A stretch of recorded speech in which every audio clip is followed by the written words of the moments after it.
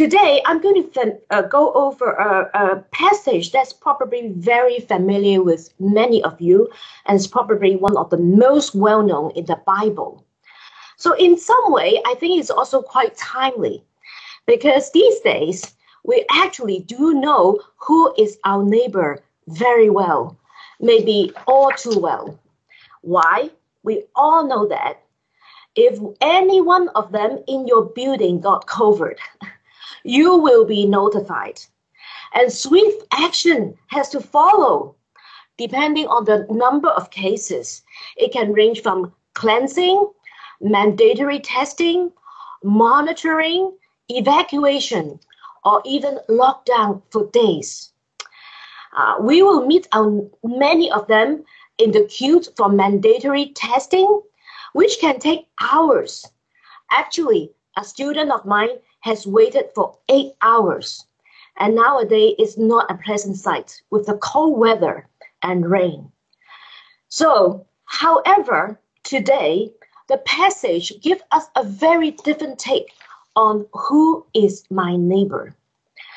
So, in the passage we just read, Jesus was in a tricky position, as in those days he's constantly under the scrutiny of the religious elites.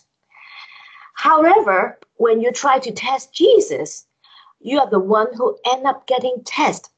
So do think about it twice. The expert in the law start with seemingly a very innocent question. What must I do to inherit eternal life? You may recall the same question has been raised by a rich young ruler and mentioned in 3 other places in the gospel. The rich young ruler genuinely wants to know the answer, and Jesus has not been ambiguous about that, but he just gave him the answer he doesn't want to hear. But it's different in this passage. Jesus knows the intention of the scribe. He doesn't really want to know the answer. So he responds by asking him a counter question instead. Jesus has asked specifically what is written rather than their oral tradition, and in particular, how the law expert interpreted. And before, during worship, we have gone over about loving the Lord. And in fact, Jesus seems to be the first person who really put the two together. And this scribe has been very familiar with Jesus' teaching and answered very precisely with the great commandment. So as you know, from the Old Testament, in fact, these two parts come from different origin. The first part, love the Lord, comes from Deuteronomy chapter 6. And the second part, about the neighbor, comes from Leviticus chapter 19. But one point I want you to note here, as you have seen, I highlight the do in the first question in red, because in the original text, the tense he used here is quite different from the do from Jesus' answer, which I also highlight in red. The first one, they use a tense called aorist participle, which implies just one single action will be a sufficient qualification.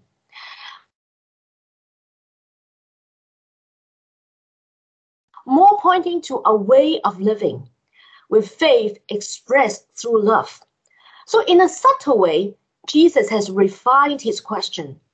To love God and your neighbor is not something you do to achieve an end or being qualified for eternal life, but much more a way of life to live out. Although Jesus seemed to be satisfied with his answer, his objective to test Jesus and reveal his inadequacy is not satisfied. So he went on to ask, who is my neighbor? In fact, this is not a trivial question, because for the Jewish people, neighbor is quite narrowly defined. Usually, it only includes themselves, especially among the Pharisees. They don't even include all the Jews, but only those abide by the law. So it's quite clear and quite exclusive. So the question is tricky in case Jesus' answer may include some people who are not acceptable or even repulsive to this religious elite. And Jesus is going to do exactly that. But he is very wise. Instead of giving him a definition, he gave him a case study, which led him to derive his own answer. So, since Jesus is actually heading towards Jerusalem, so he talked about a situation they can all easily relate it to. As you can see in the picture, that's exactly the road that is going down from Jerusalem to Jericho. It involved a descent of 3,300 feet, and the whole journey is about 28 kilometers. Could be a day's journey. But the story is also credible because this road is known to be quite dangerous with robbers.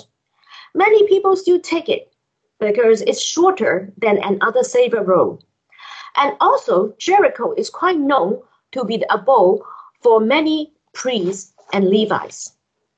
So the man obviously is not in good shape after being attacked by the robbers. So in this story or parable, there are three other characters, and their respective response are also described. As I have highlighted in green, these three characters is a priest, a Levite, and a Samaritan. They have an action all three of them share, which I highlight in red, saw. They all saw the same situation, but their response is a huge contrast. For the first two, although they are highly esteemed in their society, they are the religious elite, but they saw the man they passed by on the nation. Not only they ignore, but they deliberately try to dissociate themselves from it. Although in the parable, it's not revealed why they do nothing. In some of the commentary, they speculate they may fear also for the robbers because this is a road that is known to be dangerous. And they may be concerned if they stay around, this man can even maybe the bait for the robbers. And another reason is because they may not want to be defined. That because once they touch some dead people, that may prevent them from performing religious duties. However, we regard this as being doubtful because they are journeying away from Jerusalem. It is actually meaning they have just completed their temple duties. And also, even priests had an obligation to bury a neglected corpse. But however, because the priests and the Levites, they have been accustomed to being evaluated on the basis of their ancestry, and not on the basis of their performance. So maybe these are not the things that is very high on their priority. And their inaction and high status contrast sharply with the Samaritan's action that's grounded in compassion and way beyond what moral obligation is required from such an outcast.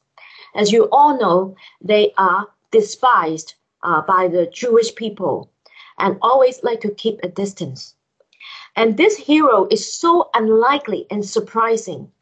It's almost like I think a lot of you may have watched the Squid Game. But again, at the end, the winner seems to be so surprising. He seems to be a gambler, a loser, a divorcee, deeply human, but not something that usually we emerge with people who are competent with a lot of resources. And the Samaritan is probably a frequent traveler and well-equipped. So first, he gave the man first aid, put him on his donkey, and bring him to a safe place to recover. He did not stay there till he gets well. He just made sure the man was being taken care of by seeking help from the innkeeper and promising he would return and play up. Then he went on to his journey and carry out his own business. Renowned organizational psychologist Adam Grant has talked at great length about the art and science of give and take. The Bible has only asked us to love our neighbor as ourselves, but not more than ourselves. So the Samaritan has taken care of the man to ensure he can get back on his feet, felt comfortable asking others, like the innkeeper, to help, while not neglecting his own duties. And contrasting the two deeply religious and highly moral men who ignore the injured man and walk away. How is this situation any different from today? So I want to share a story with many of you. You may have heard of this story of Little Yu Yu, 小月月, which happened in 2011, about 10 years ago. 小月月 was a 2-year-old girl playing outside her parents' shop in Fushan, Guangdong. She was ran over by a van, and actually twice, once by the front wheel and second time by the back wheel, as you can see on the second top picture from the left in the middle. And what is shocking is that after that, 18 people have passed by. And as you can see on the top, the picture on the right, this man walked past just literally less than 1 feet. She was crying and obviously hurting. But 18 people passed by, ignore her without stopping. Some actually walked the other way, like the priest and the Levi. Until she was found by the 19th passerby. You can see in the bottom, actually before that, she was run over again by another truck, as you can see in the bottom middle picture. And the 19th person is a scavenger lady, surnamed Chen. She heard the crying and smelled the blood, and she took her away and tried to seek help from the people around and find her family. But unfortunately, Xiao Yue was too severely injured and died a week after. And this has sparked an outcry in China. And many people has asked what happened? What's going through these 18 people's mind? How can they ignore the sight and cry of a suffering girl? And a lot of people have cited the phenomenon of pengchi in China. I don't know whether you guys have heard of this term. Pengchi in Chinese is bumping porcelain. And this is a practice of crooks placing very expensive, fragile items in places where they may easily be knocked over, allowing them to collect damages when the items are broken. So in China and even in Hong Kong, as you can see in this slide, this is an actual case in Hong Kong that's happening. Some guy run over to a car wanting to pretend to be hurt. So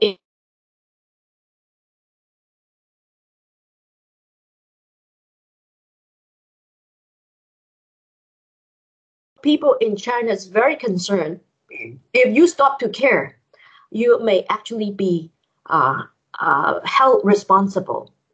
So in 2017, China has passed the Good Samaritan law to encourage bystanders to assist without fear of being sued or prosecuted for unintentional injury or wrongful death. And it is also discussed for the same to be introduced in Hong Kong. This is also a law quite common in the Western countries. Now let's look into the lady who came to rescue. And as you can see, she is really a scavenger, a migrant worker from a nearby village. And for the many people who knew her, they are not surprised by what she has done. Although she's uneducated and obviously unsophisticated, she is widely regarded as being a very helpful person, straightforward, and she probably sprang into action precisely. She didn't think or calculate too much. She did it simply from her instinct and compassion It's more a disposition without any premeditation. In fact, she disliked all the attention toward her after the incident and declined all the awards going her way.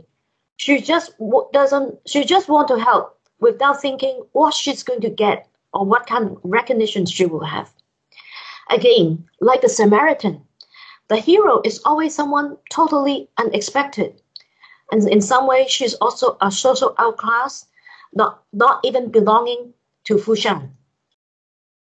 I don't know whether any of you have heard of the Good Samaritan experiment. It's a very famous study investigate what is really impacting or influencing people in their helping behavior. So the experiment involved some seminary students are recruited, and they are divided into two groups.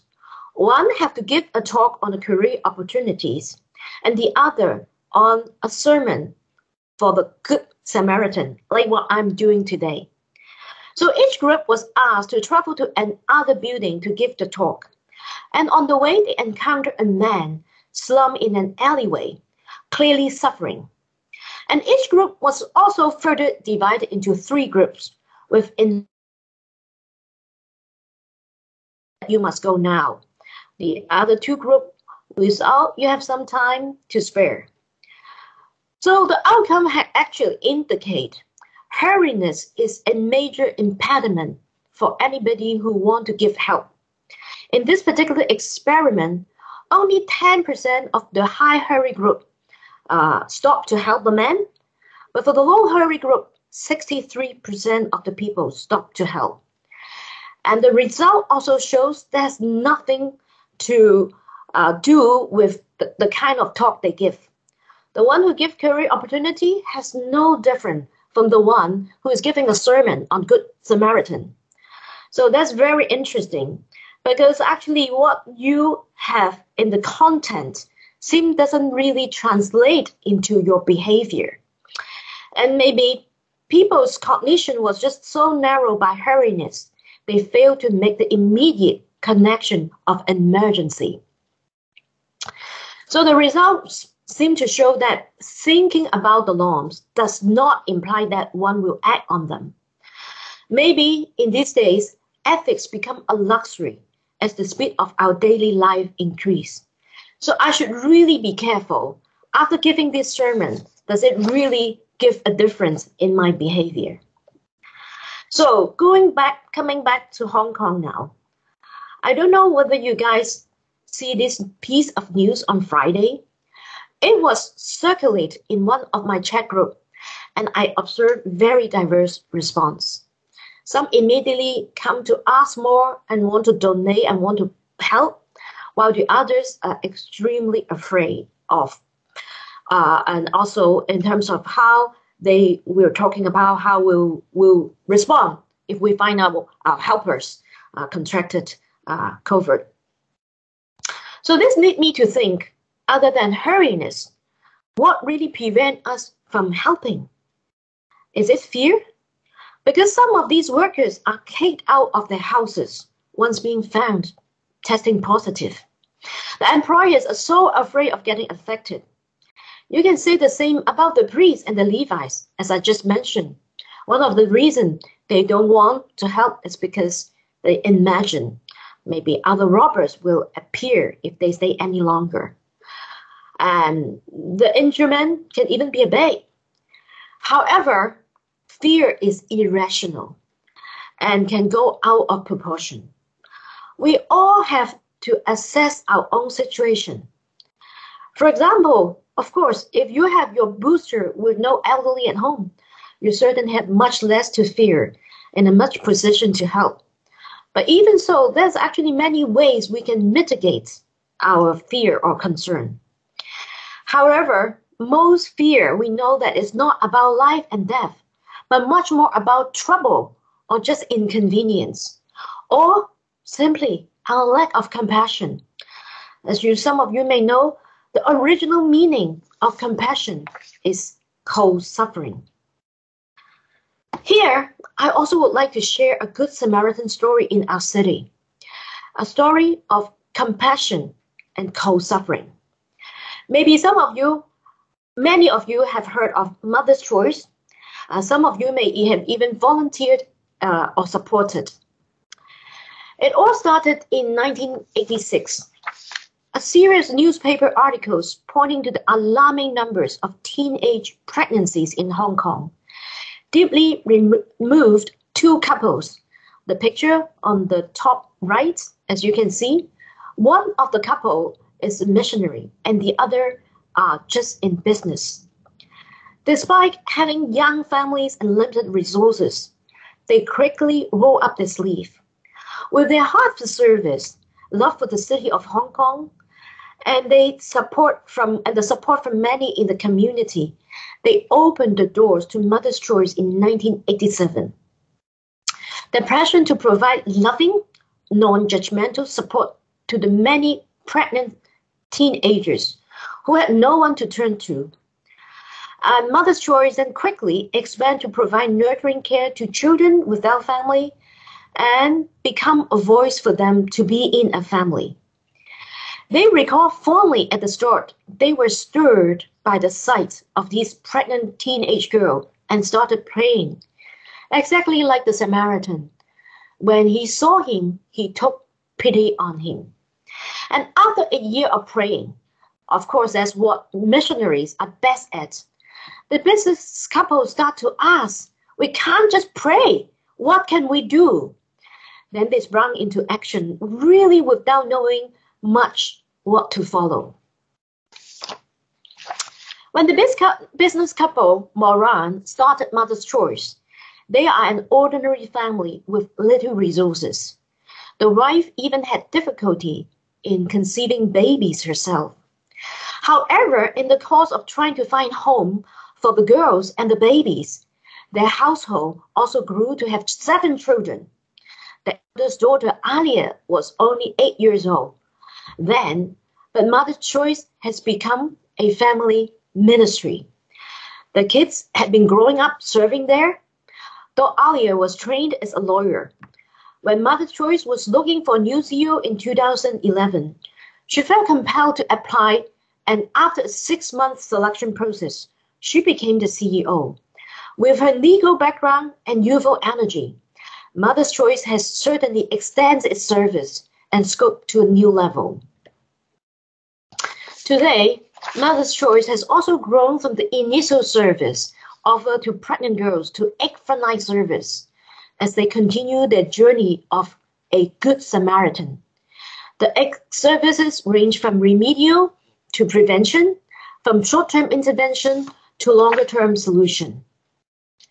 And over 30-plus years, they have cared for over 3,000 babies, served 55,000 girls, and welcomed over 9,000 volunteers, changed over 3.7 million diapers, and provide 1.7 million bottles of milk.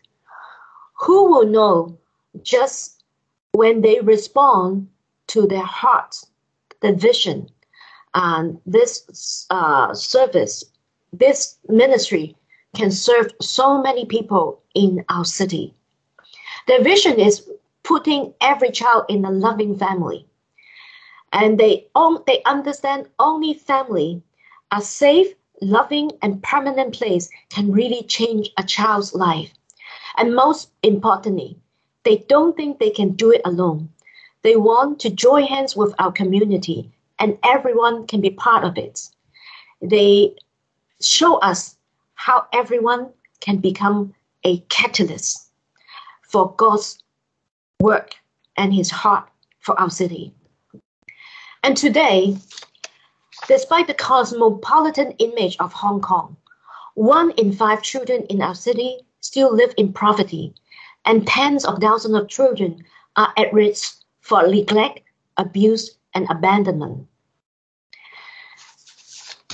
Alia has not only followed the parents' footsteps in Mother's Choice ministry, though she was also told not to be able to have children before. She went on to have 7 children with 6 boys and 1 baby girl, completing the family with a perfect number. She said they never have enough, but they are committed to practice biblical hospitality. As a result of working in the ministry and raising these children, they also have to sacrifice their own lifestyle. Recently, they have to give up their apartment and move in with her mother. When they see needs and problems, they never expect someone else to do it. They always ask, what can we do? So now I just want to finish off the passage with a climax. When Jesus asked the question, which of these three do you think was a neighbor to the man who fell into the hands of the robbers? Again, Jesus is not providing the answer here. The expert in the law can't bring himself to say the Samaritan, though that's the obvious answer. The sheer mention of the term is repulsive to them. But ironically, that led him to say something even more profound. Though unintentionally, yes, it's the one who showed mercy, the one who showed compassion, irrespective of his national, ethnic, political, social, religious, or economic status. Jesus has turned the table, twisting the original yet improper question, who is my neighbor? The original intent is, who should qualify to be my neighbor and worthy of my love, into a proper one. What must I do to be a loving neighbor? Jesus countered the question, indicate that we should worry less about who's a neighbor that should be included, who is in my group and who is not, but much more about being a neighbor to whoever we saw or come across in our own life path. Neighborly love has been concretized in the care offered in this story, in this parable, by a social outclass, and also in the story of Xiao Yue, a scavenger who didn't really even belong to the city. But their compassion has been shown by the uncalculated disposition of their possession, of their time, of their resources.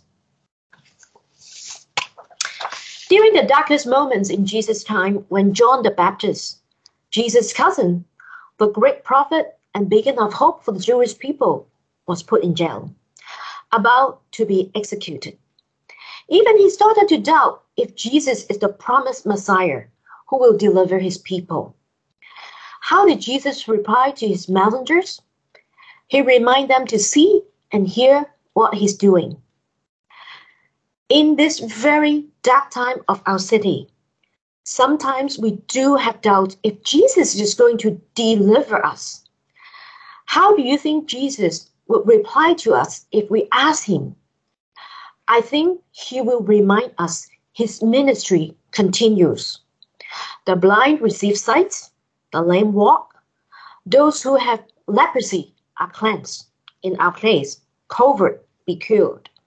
The deaf hear, the dead are raised, and the good news is proclaimed to the poor, both in spirit and in possession. Have you seen or heard? And in fact, you are invited to his ministry by being a good neighbor. Like the man on the road to Jericho, many of us are going down the path of life, attacked by COVID and related disruptions or other disasters that's out of our control. Many of us are stripped of jobs, security, relations, feel beaten and mentally distraught, left half dead. We all need a Samaritan at times in life, and we can certainly be a Samaritan to our neighbors in other times. How can you be qualified to be a good neighbor? Nothing much. We have seen the Samaritan can do it, the scavenger can do it. I'm sure you and I can do it. It can start just with a phone call, a visit, or even giving hand to any church or organization that are already helping. I know many of us are busy or fearful, but our situation can only be worsened by inaction. Once you take the first step to be a good neighbor and to care, the door to a full and eternal life is open for you. So let's all answer and respond to Jesus' invitation. Go and do likewise. Thank you and bless you all.